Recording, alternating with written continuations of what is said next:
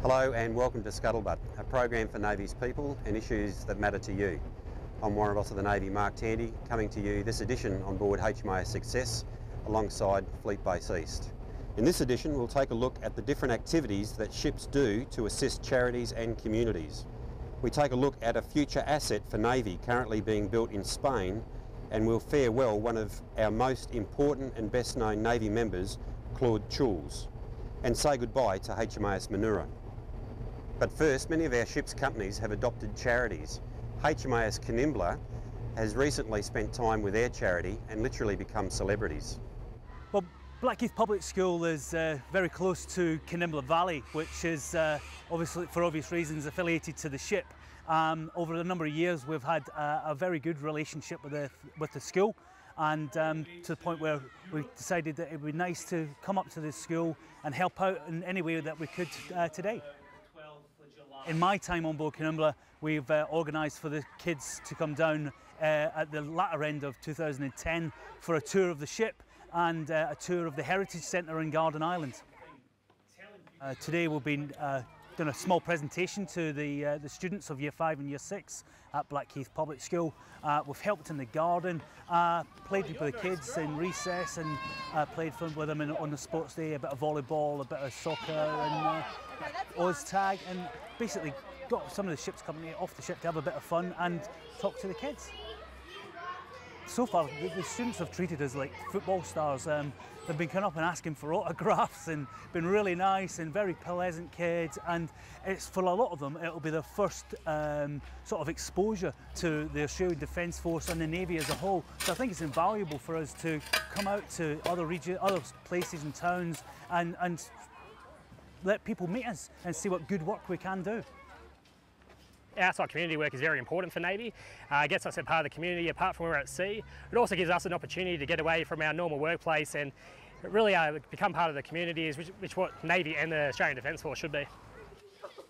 This morning we did some gardening, removed some big rocks for them, removed some compost, did all the things that the teachers and the volunteers can't do themselves all at once. So I feel like we really helped out, and we had a lot of fun at recess and at lunchtime, played tag, Chinese whispers. Yeah, the relationship between Blackheath School and Canimbla is fantastic. The work they've done in promoting both the school and the Navy and Canimbla itself has been enormous. Blackheath's are very much a community school, and that's very evident when we can reach out, and our extended community being the Canimbla crew. The kids are so overwhelmed with, firstly, when we visited the ship last December, and this return trip this year, and the crew have been fantastic and really built a good rapport with the kids here. The students love having the Navy personnel here, which was evident at our morning tea break when they were all asking for autographs. In their eyes, they're superstars, and that's a rightful thing that should be there. They do a fantastic job for the country, and to have those role models at school is invaluable for our kids. I'd recommend that any relationship built between schools and Defence Force would be fantastic, although we'd like to keep this one for ourselves. It's been so positive for the kids, the staff and the community in whole, and I'm sure that's reciprocated by the crew of Canimbla. February was a special month for the Royal Australian Navy with the launch of the first hull of the Canberra-class landing helicopter dock ships. The Chief of Navy was on hand to witness this historic moment.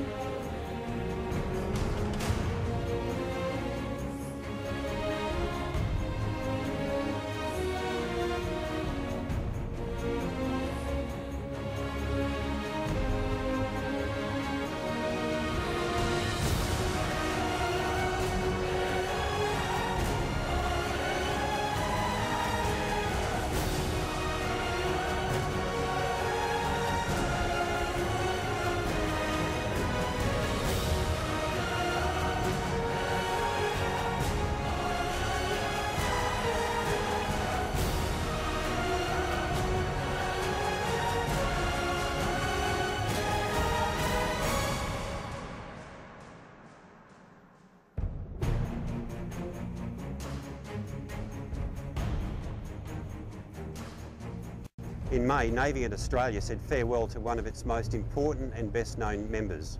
Claude Choules died in a Perth nursing home aged 110. Claude was the last veteran of World War I. His family joined the Navy family in farewelling him in tradition and style. In May this year, Navy and Australia said farewell to one of our most important and best known members. Claude Choules died in a Perth nursing home aged 110. Claude was the last veteran of World War I. His family joined the Navy family in farewelling him in tradition and style. They came to mark the passing of the Great War into history. Claude Choules' passing broke the link between those who were there and we who remember them. Mr. Choules' family gathered at St John's Church in Fremantle, joined by a long list of dignitaries, including the Minister of Defence and Chief of Navy. Claude Choules was a member of the Royal Navy from 1916 to 1926 and transferred to the Royal Australian Navy and served through World War II until retiring in 1956. His career in the Royal Navy and Royal Australian Navy spanned some of the most significant events in maritime history of the 20th century. This was the end of an era. As the last known combatant veteran of the war to end all wars, Claude was among our last living memories of those momentous days when the German High Seas Fleet surrendered in 1918 and was later scuttled at Scapa Flow the following year. And as Australians, we remember a man whose life spanned the entire existence of our Navy, which came into being only 2 days before Claude was born in 1901. Some would argue, and I would support that, he was our senior Navy man. Claude and his large family have grown up around the Royal Australian Navy. The funeral provided a moving tribute for the sailor, the veteran, the family man, and in his later years, the firm pacifist. It really was a long, long life. If he had been born 30 days earlier, he would have been born in the reign of Queen Victoria. He was born 2 years before the Wright brothers flew their aeroplane at Kitty Hawk. So it was a long, long, long life. And when we grew up, married, and produced this marvellous brood of grandchildren, he couldn't have been happier.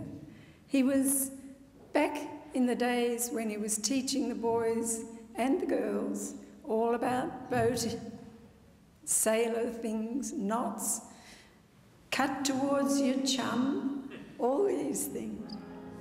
Around the coffin, family mementos. A book on Claude, a favourite cup. The little things which made the man. What began as a family affair ended in full naval tradition.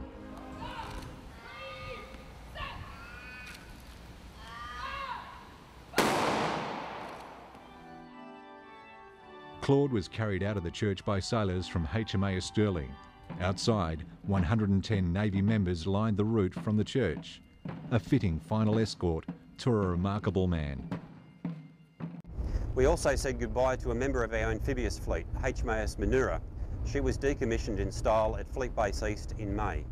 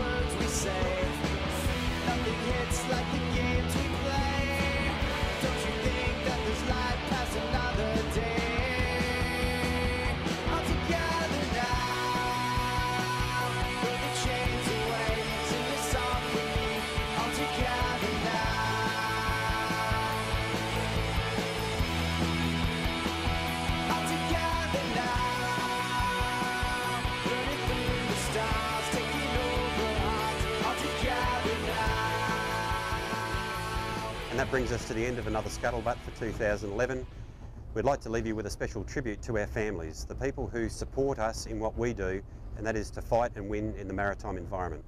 Until next time, I'm Warrant Officer of the Navy, Mark Tandy. Stay safe.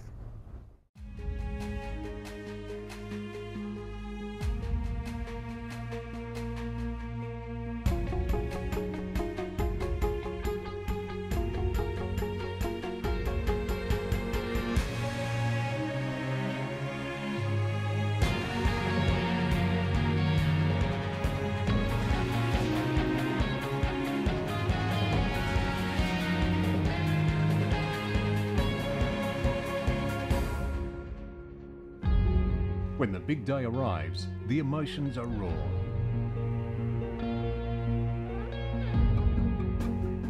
It's been so long, but you got us through.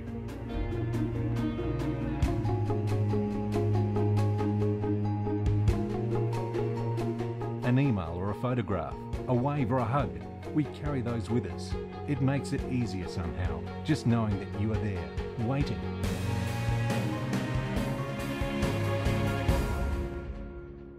The months away doing what we love, leaving those we love behind, far away but far from forgotten. It's the little things you miss. The first step, a smile, a good grade, or that perfect try.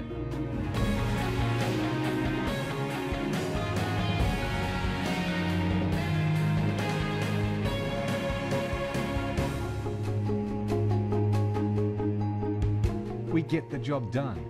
It's what we do. Honour, honesty, courage, integrity and loyalty.